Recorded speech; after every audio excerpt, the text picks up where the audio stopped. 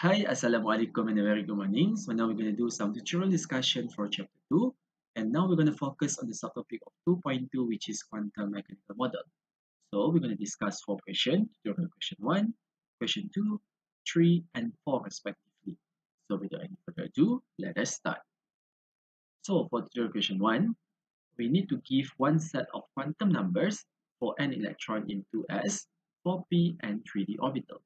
So when the electron is in 2s, you know that the n value going to be 2, L here going to be 0, because 0 here refers to S, and then when L equal to 0, M going to be 0.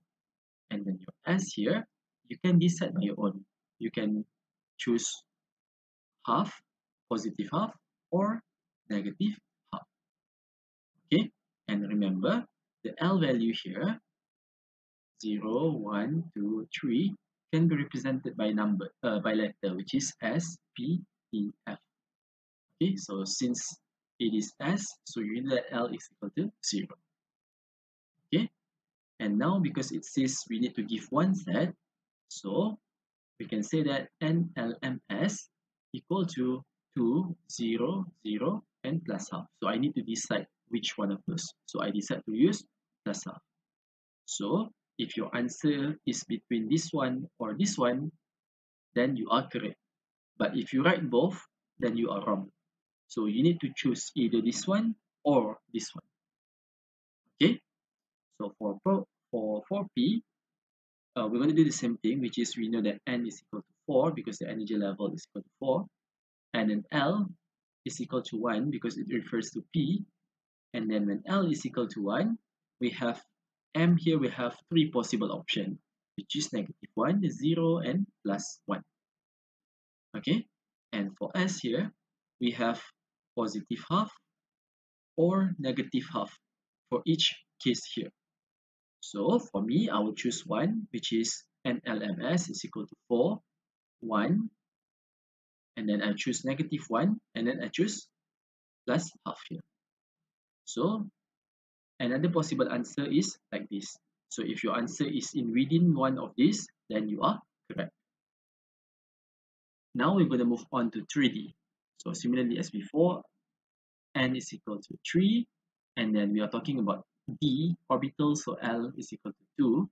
And when L is equal to 2, that you know that your M can be negative 2, negative 1, 0, plus 1, and plus 2. And for every case, S here can be plus half or minus half. So you're going to have 10 options altogether. Okay, and for me, I'm going to use NLMS is equal to 3, 2, negative 2, and then I choose plus half here. So the other answers that is acceptable is listed here. So if your answer is in between this option here, then you are correct. Alright, now we're going to move on to the tutorial question 2. For each set of quantum numbers, which is given in this table here, we need to state the name of their orbital. So for A, it has an energy level of 2, and then your L here going to be 0. So it's going to become 2s. For B, it's going to become 3d. Okay, L is equal to 2, so it's going to become 3d. And then for your C, it's going to become 5p here. Alright, and for question B, how many orbital in each set?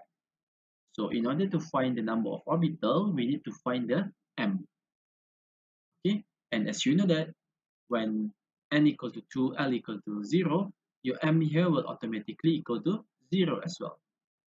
And for 3D, because L is equal to 2, then your m here going to have 5 possible values, which is negative 2, negative 1, 0, plus 1, and plus 2. Because the value of m will depend on L, which is negative L, 0, negative L smaller or equal to 0, and then it is in the range of positive L. Okay, and then for here, we're going to have three possible value, which is -1, 0, and +1. So for A, we're going to have one orbital. Here we're going to have 1, 2, 3, 4, 5, 5 orbital. And then for here, we're going to have 3 orbital. So 1, 5, and 3 orbital. And then for question number 3, we need to determine the maximum number of electrons that can occupy each orbital. So one orbital can fit 2 electrons. So since A have one orbital, so you know that it can fit 2 electrons, and 5 multiplied by 2, so you're gonna get 10 electron. And for C, 3 times 2 gonna be 6 electron. So maximum number is written here, which is 2, 10, and 6. And as mentioned in lecture, you can imagine it to be something like this. For example, 2s, it's gonna have one orbital, so it can fit 2 electron. For 3D, okay, it's gonna have 1, 2, 3, 4, 5, and then it's gonna be 10 electron in total, maximum, because we're talking about maximum. And then for 5p, we have px, py, and pz, so you're gonna fit 6 electron maximum. Alright, so now for tutorial question 3, which of the following quantum numbers and LMS are not allowed? And then we need to explain the answer. So for A here, we have 1, 1, 0, and plus half. So when our n is equal to 1, our L here, 1. Is it acceptable or not? Yes, it is not acceptable because when our n is equal to 1, our L here need to be n minus 1 up to 0. So 1 minus 1, we can only have 0. So this is not allowed. And the reason is when n equal to 1, the only allowed value of L going to be 0. Alright, now let's move on to B. So when n is equal to 3, L is equal to 1. Yes, this is allowed because L here will have various options, which is L equal to 2, L equal to 1, and L equal to 0. Okay, so 1 is acceptable. And then because you are choosing L equal to 1, then your M here need to be dependent on the L that has been chosen. So you're going to be 3 options, which is -1, 0, and +1. So either one of those value. But now they chosen as -2. So this is not allowed because the only possible value is in between these 3 because M need to be depend on the L value here, the angular momentum. So for this reason, this NLMS quantum number is not allowed. This is because when L is equal to 1, the only allowed value of M should be -1 or 0 or +1. Alright, now how about the C here? So when n equal to 2, we have L is equal to 1, which is fine. And then when L is equal to 1, then our M here can be -1, 0, and +1. So here is correct, correct, and correct, no problem. And then our S here can be +½ or -½. So this is also okay.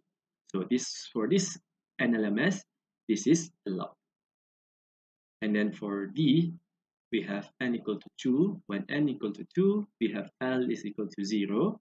When L equal to 0, we have M equal to 0. Okay, correct. And then we have S equal to +½ So this one is also allowed. Okay, so this is how you analyze the NLMS quantum number and then give the reason if it is not allowed. Alright. Now for question 4. Calcium is a chemical element with symbol Ca and atomic number 20. Calcium is a soft gray alkaline earth metal and is the 5th most abundant element by mass in the Earth crust. So we need to find the number of electrons with the principal quantum number n equal to 4, angular momentum quantum number L equal to 1, magnetic quantum number M equal to 0, and spin quantum number S equal to -1. And then we need to draw the shape when n equal to 3. So this can be quite complex if you read it as it is. Okay, and in order to answer this question very effectively, what you can do is you can write the SPDF notation first, and then from the SPDF notation, you can change it into orbital diagram so that you can see the idea very clearly. So as mentioned, the atomic number here refers to proton number. Okay, so calcium will have 20 proton number, and in the neutral state, the number of proton going to be the same as the number of electron. Okay, so you can write the SPDF notation first. So it's going to be 1s2, 2s2, 2p6. So we have 10 already. And then we have 3s2, 3p6. Okay, so we have 18. And then lastly, we have 4s2. So this is going to be our SPDF notation here. Okay, and as mentioned, we need to convert that into orbital diagram so that you can see it clearly. So okay, similarly as before, so you just fill it in 1s2, 2s2, and then 2p6, fill in singly first, and then only you pair it, and then we have 3s2, 1, 2, 3, 4, 5, 6, and then 2 here. So we have 20 electron in total. And then for question number 1, we need to find the number of electron with the principal quantum number n is equal to 4. So the number of electron that has energy level or principal quantum number 4 is 1 and 2 electron. Okay, here and here. So we can say that the condition that satisfy number 1 here going to be 2 electron. For question number 2, we need to find the number of electron with angular momentum L is equal to 1. So when L is equal to 1, we know that it is referring to p orbital. Okay, so the p orbital that we have is here and here. So the total number of electrons that we have is 1, 2, 3, 4, 5, 6, 7, 8, 9, 10, 11, 12. So we're going to have 12 electrons. And now we have magnetic quantum number m equal to 0. So m is equal to 0. So m equal to 0 can happen when L is equal to 0. Okay, so at the same time, L is equal to 1 will have m equal to negative 1, 0, and then plus 1.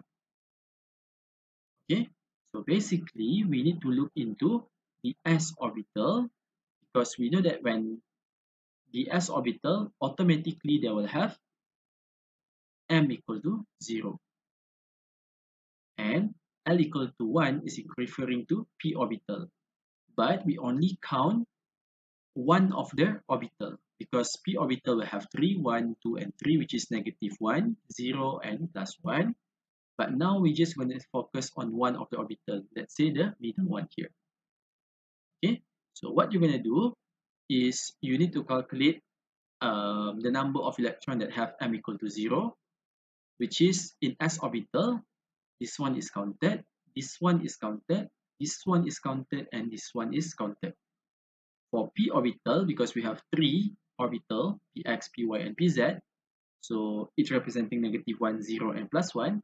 So we only need to focus on one of the 3 orbitals. So we select the middle one. So the total number of electrons that we have is 2, 4, 6, 8, 10, 12. So we're going to have 12 electrons as well. Alright. And now for question number 4 here, the spin quantum number s equal to negative half. So negative half, you can assume it to be downwards here. So you need to count in this orbital diagram here, how many will have the downwards arrow. So 1, 2, 3, 4, 5, 6, 7, 8, 9, and 10. So I'm going to have 10 electron that has s equal to negative half. Alright. Now we're going to move on to the question B here, which is we need to draw the shape of the orbital when n is equal to 3. Okay, so when n is equal to 3, you know that you're going to have a 3s orbital and you're going to have a 3p orbital. So you're going to draw 3s and 3p orbital, where in 3p you're going to have 3px, 3py, and 3pz. So in order to draw orbital, you need to have the axis. So you draw your x-axis, your y-axis, and then the z-axis in passing through the intersection between x and y. And in order to draw for the 3s orbital, we're going to draw a spherical shape. Okay, and we need to put a label. So you can put the label here or nearby to the axis. Okay, so without the label, then your answer going to be wrong. And then you're going to repeat the same process for 3px, 3py, and 3pz. Okay, so 3px, 3py, and 3pz. And remember, the p orbital here referring a dumbbell shape. And in p orbital, it means that it is on the axis. Okay, so when you draw your x-axis, y-axis, and z-axis, when you're talking about px, then the dumbbell going to be on the x-axis. When you're drawing for 3py, the orbital going to be on the y-axis. When you're talking about 3pz, then your orbital here, the dumbbell shape here, going to be on the z-axis. Alright, so this is how you answer question 4 of the tutorial question. So I think that's all for today's video. See you again some other time. Bye!